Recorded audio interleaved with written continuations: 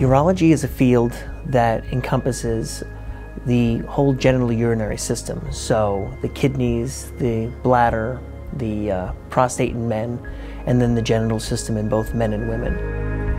The doctor-patient relationship is vital for good health, that if a patient isn't comfortable with the person taking care of them, they're not going to listen to the advice perhaps, not going to follow or be a part of the decision-making process, and that's very important.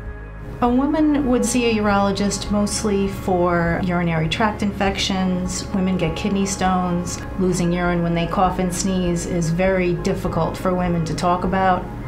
I find that they seem much more comfortable talking about it with me.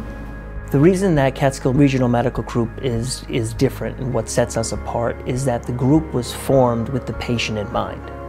So we took a patient-centered approach instead of a high-volume approach.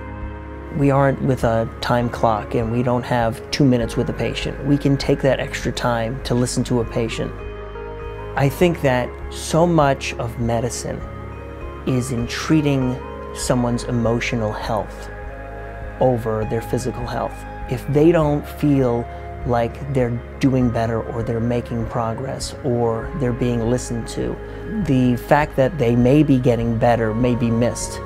So being able to be that person who can reassure them and listen to them makes my job enjoyable.